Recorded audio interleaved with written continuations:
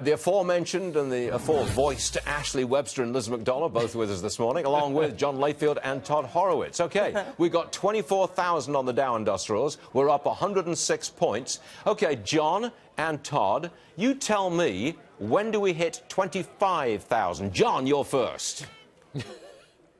It's one of the scariest things in the world to make a prediction. I predicted we hit 24,000 today. That much I can be certain of. I think 25,000. It all depends on tax cuts. If we get the tax cuts and we get the uncertainty taken out of the market, I think we move higher and we hit that 25,000 in a relatively short time. Remember that we're getting smaller now percentage-wise, so that's not that big a jump from 24 to 25. All right, come on in, Todd, because I never know where you stand on these things. I know your mom's watching. I know all your relatives are watching. Are you going to tell me that we're about to crash or what? Go.